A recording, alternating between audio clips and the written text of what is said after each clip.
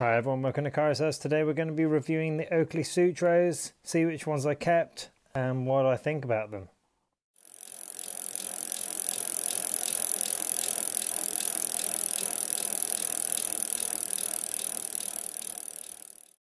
Hi everyone, so we've got the Sutros here, really good glasses. I'm going to say straight off the bat, what we'll do is we'll just look at some recordings I made after I wore firstly the full-size Sutro and then secondly the Sutro S. And then we'll come back and I will give you an overall what I think. So we're going to ride to work today. It's going to be about an hour and 12 minutes ish, something like that. First wear of the Sutros. Got the Yolio all lined up ready. So let's get on with it. Okay, so sun was behind me for a lot of the time. Just in the corner, probably about here, got a lot of sun reflection.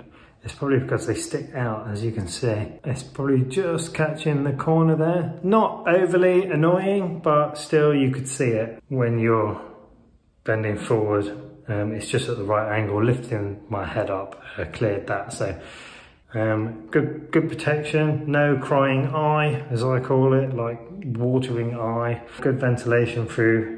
Coming through the nose, just keeping the glasses fog free. Hi guys, so we're back with the Sutro S. We've got a different outcome.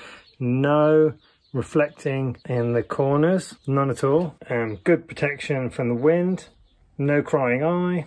I can see the frame a little bit, but that's not really that much of a deal breaker. Maybe a little bit I could see in the sun might have come in down here and reflected off my brow. Really good fit, great protection, good vision. I like them, I really like them. Okay, so listening to those two videos, I actually kept the Sutro S. I love the protection, I love the look, the lenses are fantastic, really comfy. To start with, you notice the sides here in your vision, but that soon goes away, to be fair. There's only one, not a downside, but something I would say, and that's to do with the nose piece. It tends to slide down my face a little bit.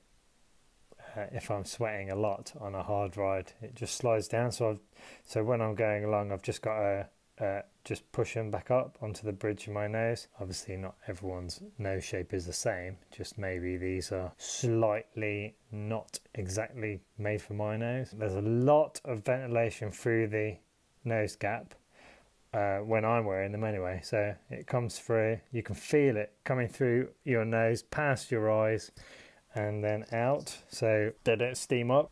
Little bit of reflection along the top.